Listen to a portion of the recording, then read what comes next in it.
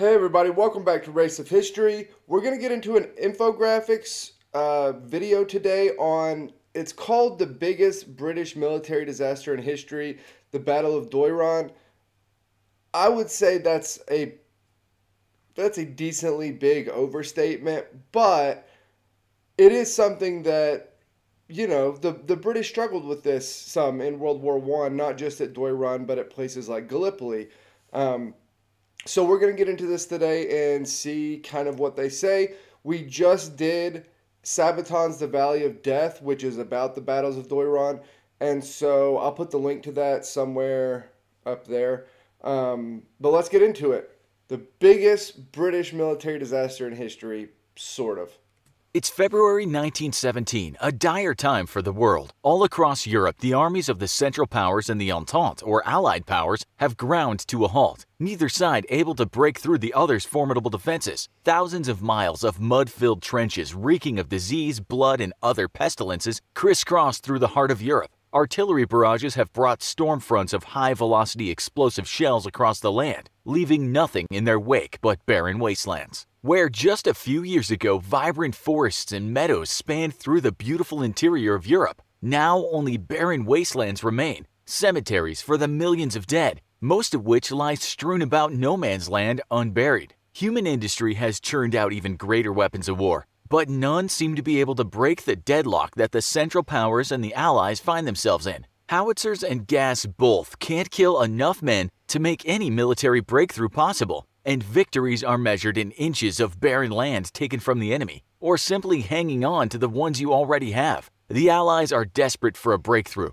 Without one, they fear the war will only escalate and lock the world in a bloody stalemate for years yet to come, perhaps even decades. Across the Macedonian front, Serbia is threatening to collapse under pressure from Bulgaria, Germany, and other Central Powers, and the Allies see both a chance to aid a friendly nation and perhaps achieve the breakthrough they are so desperate for. The plan is simple. British troops will mass across a few hundred meters from the Bulgarian army, which they believe to be weaker than Central forces across the French front. Under the cover of heavy artillery bombardments, they'll charge the Bulgarian positions and break through the trench defenses in the center, splitting Bulgarian forces in half and flank.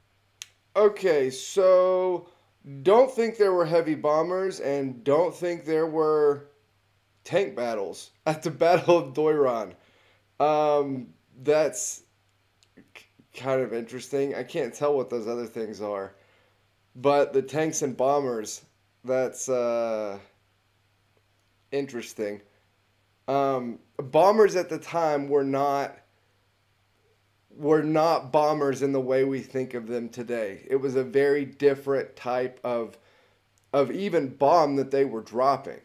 So that's interesting. And then obviously we've talked about tanks in World War One and about how they have their coming out party in World War One, but like huge tank battles like this were they certainly were not happening between Bulgaria and the British, right? And tanks of the time were complete hunks of shit that are really cool. They're really cool to look at and kind of trace what they were trying to do with early technology and stuff. They really are a cool thing. But they are very unreliable. In a lot of cases, they're super impractical in the way that they work. Yeah, it did not. World War One battlefields did not look like World War Two battlefields. So kind of an interesting setup here.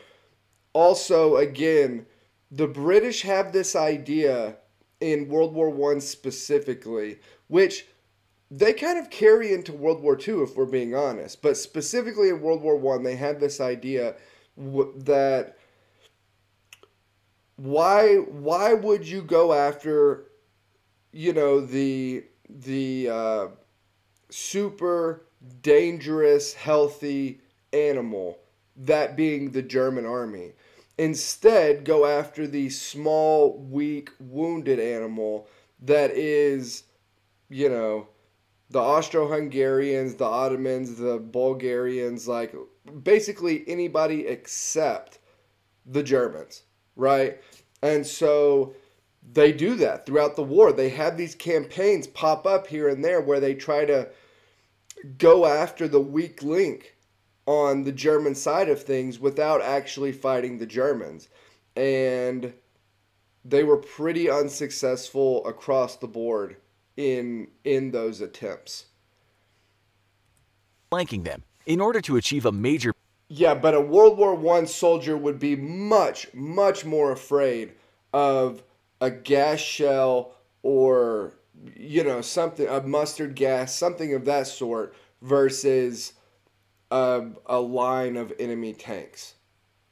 Breakthrough to the Balkans, though, the British would have to crush the Bulgarian defenders quickly before they could be reinforced from the north, and before new defensive positions could be built to once more cage the British in. As the British began to mass for the battle, though, it was discovered that the Bulgarian positions were better fortified than they had been a year ago, and in order to soften those defenses up in anticipation of the main battle to come, the British ordered a massive artillery barrage that lasted for 2 days. Then, on the 9th and 10th of February, the Allies launched probing attacks against the Bulgarian front, but these were easily repulsed by the defenders. On the 21st of February, a major advance was attempted in order to better shore up the British position before its main assault. The British managed to make major gains over the course of 2 days, but then a major Bulgarian artillery barrage forced their retreat at the end of the second day. After trading thousands of lives, both sides still stood in deadlock. The battle to come would be bloody indeed. In order to try and break through the Bulgarian defenders, the British massed 3 divisions of infantry and their attached artillery, creating a force of 43,000 men, 160 guns, 110 mortars, and 440 machine guns. The plan would be to concentrate all this power along a very small section of the front in order to put maximum pressure on the Bulgarians,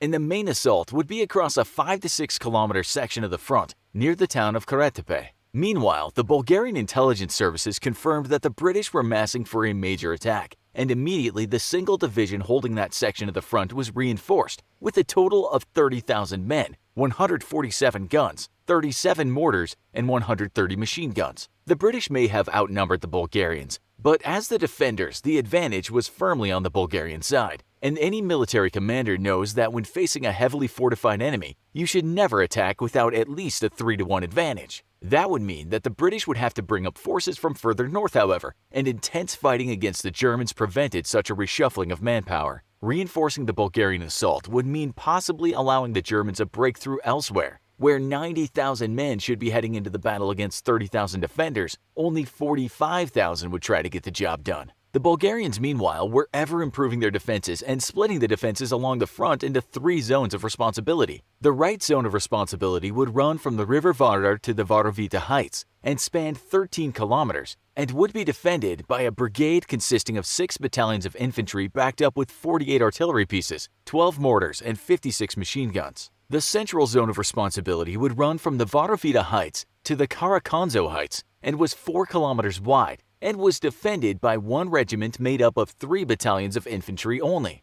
The left zone of responsibility would run from Karakonzo Heights to Lake Doiran, was 9 kilometers wide, and was defended by 1 brigade made up of 6 battalions, 76 artillery pieces, 19 mortars, and 52 machine guns. With the main attack expected across the left zone of responsibility, most of the fire support was located with the Bulgarian 2nd Brigade located there, although artillery from the right zone of responsibility could easily aid if called upon. The Bulgarians also took the time to improve their defense fortifications, establishing 2 rows of continuous trenches that were up to 2 meters deep and ran between 200 and 1,000 meters apart from each other. If one trench was overwhelmed, the men could fall back and retreat to the second defensive line, rebuff the British advance, and retake the first trench in a counterattack. To make this tactical retreat possible, the trenches were connected by long passages that were too narrow for more than one man to move through at a time, thus making them useless for the advancing British if they took the first line of trenches, but perfect for a hasty retreat of the first line's defenders if need be. Telephone wires stretched out across the trenches through these linking tunnels also allowed commanders to keep in contact with each other and better organize the flow of supplies or reinforcements, or a retreat if need be.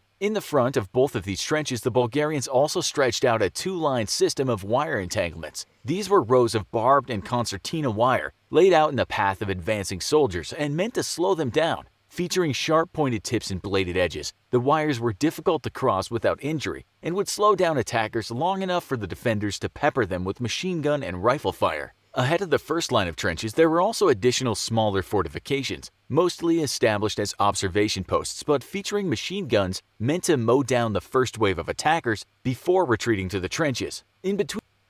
Yeah, so this is pretty common as far as the setups for World War I defenses and trenches, right? You have sort of a defense in depth here, although it's certainly shallow depth. With the multiple trench system, you have the communications there, you have the observation posts, which, depending on where you are on the front, will depend on how common those are and kind of how separated they are from the main defenses. But this is pretty normal. You know, they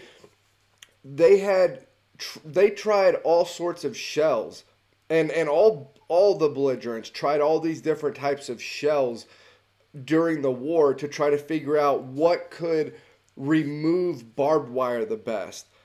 Barbed wire is one of those things I've actually read not the whole thing, but like half of a book over the prevalence of barbed wire and its effectiveness on the front in World War I. And you know, it's one of those things that barbed wire today seems extremely common and not dangerous at all, and just kind of like a regular thing. But at the time, it was a huge hindrance for a major offensive because there just wasn't a way to easily maneuver around it or through it. And so in a lot of cases, what ended up happening is you had these very small gaps that were blown open by a shell or whatever. And then the men that were a part of the offensive would have to kind of all come together and slowly, one by one or two by two or whatever, however big that gap is, they have to kind of fill in through that gap and then spread back out. And what happens? You end up with like a handful of these choke points where these gaps are, and they just get mowed down by machine gun fire as people are trying to get through there. And so this is, you know, this is decently common for the fronts of World War I. And just like in most of the other offensives, you're at a huge disadvantage. If you look at the casualty numbers for the battles of World War I, you can almost exclusively go down the list, and whoever has the most casualties, they were the ones on the offensive, right? Because it's just, the defensive was just the way you kept from losing people. But of course, you couldn't just stay on the defensive all the time because you couldn't win the war that way. You know, eventually Ludendorff has this idea that you can win the war that way, and he starts his defense in depth strategy. But for the majority of the war, the idea is you have to go on the offensive to win, but the casualties for going on the offensive are just almost incomprehensible. And so that's what the Bulgarians are doing here. They're laying out their defensive trench works, their defensive structures, and they're settling in for a major offensive. Between the two trenches, the Bulgarians had also prepared machine gun nests and artillery positions sunk down into the earth in order to protect the guns from counter-artillery fire, as well as concrete galleries that would allow defenders falling back to fire upon the British as they entered the first trenches, and caches of ammunition for retreating defenders to reload on their way to the second trenches. Just in case the worst came to pass and the British managed to make a breakthrough, yet another line of defensive fortifications was being constructed 2 to 5 kilometers to the rear of the second trenches, but ultimately they would prove needless and were never completed. On April 22nd, the British finally made their first attempt to break through the Bulgarian front. For 4 days, the British guns laid down a non-stop artillery barrage that expended over 100,000 shells, all crashing down on the first line of Bulgarian defenses. The blistering barrage destroyed parts of the first line of trenches, but did little to compromise their effectiveness. For their part, the Bulgarians returned fire with their own artillery and fired a counter barrage of over 10,000 shells on the British troops. On the night of April 24th, thousands of British soldiers roared out of their trenches and ran straight into the teeth of heavy Bulgarian defensive fire across the left front, exactly as predicted by the Bulgarians. Machine gun positions raked across the charging British, and German ships located on the coast just a few kilometers away lent their fire to the battle. Yet the 12 companies of British soldiers managed to break through the first line of Bulgarian defenses along several strategic points, only for a brutal counterattack by Bulgarian defenders to force the British to withdraw at 8 p.m. Meanwhile, British infantry attacked across the right and central fronts as well, initially to great success until the Bulgarian infantry called for massive fire support from their big guns. The artillery pieces of the defenders leveled hundreds of high-explosive rounds at the charging waves of British soldiers, often raining fire down just meters away from the first offensive line. What seemed to be a British victory was quickly turned into a defeat by the sheer amount of firepower leveled against them by the Bulgarian guns, and the British infantry was forced to retreat back to their own trenches. A furious, vengeful barrage from the British tried to destroy the Bulgarian artillery, but with most of their pieces lying safely in sunken defensive positions, the fire missions did little to diminish the power of the Bulgarian artillery. Over the next 2 days, the British would try again and again to break through, but would face defeat each time, finally falling back to lick their wounds. Despite heavy casualties, the Bulgarian defenders immediately began to reconstruct their destroyed fortifications, managing to make the first line of trenches defensible again in a matter of days, should another attack be forthcoming. British High Command, meanwhile, was less than pleased with the results of the Doiran breakthrough, and insisted that one final push be made by the weary and badly wounded troops. This time, German naval power would be chased away by British ships, so at least the attackers would only have to contend with the Bulgarian guns. On the 8th of May, the British began an 8-hour artillery barrage against the Bulgarians, expending thousands of rounds of ammunition. At 9 p.m., British infantry once more leapt out of their trenches and ran across the 1,000 meters or so of no man's land separating the two sides.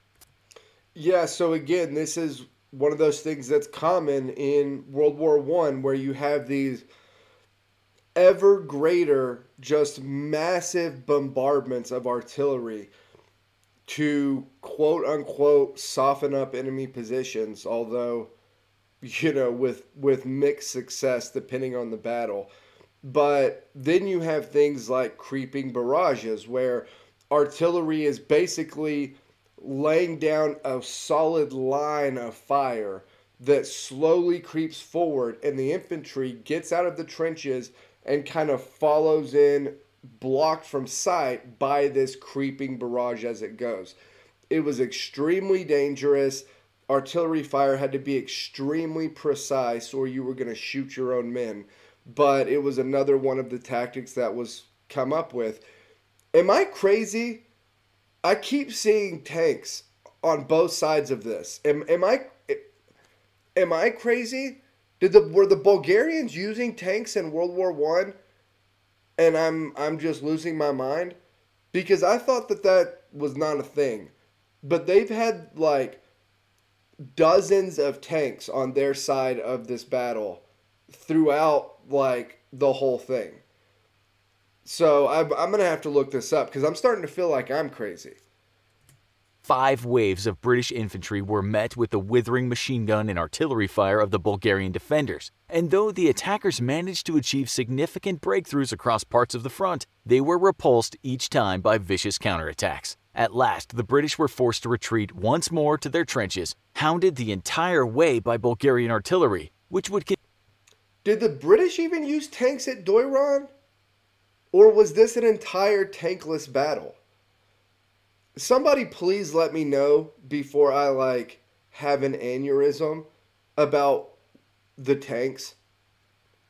Continued to fire in a bitter exchange between themselves and the British guns for hours more during the night. In the end, the British were forced to abandon their attempts to rout the Bulgarian defenders and would suffer 12,000 dead, wounded, or captured, 2,250 of which would be buried by the Bulgarian defenders, who showed that even in the midst of war, there's always room for some basic humanity. For their part, the Bulgarians suffered 2,000 casualties, of which 900 would die from disease or wounds, a staggering disparity between theirs and British figures. This would only be the first in a series of battles across this same line of fortifications though, with each seeing the British assaults defeated time and time again by the Bulgarians. It would only be toward the end of the war that the British would steel themselves for yet another assault and find the Bulgarian defensive positions unmanned, the Bulgarian soldiers having pulled out due to the Serb and French advance further north. From out of the fire of the battle, one man in particular, Vladimir Vasov, would rise to prominence amongst the Bulgarians. His brilliant tactical sense would lead to the Bulgarian victories in this and the next two conflicts against the British across the same front,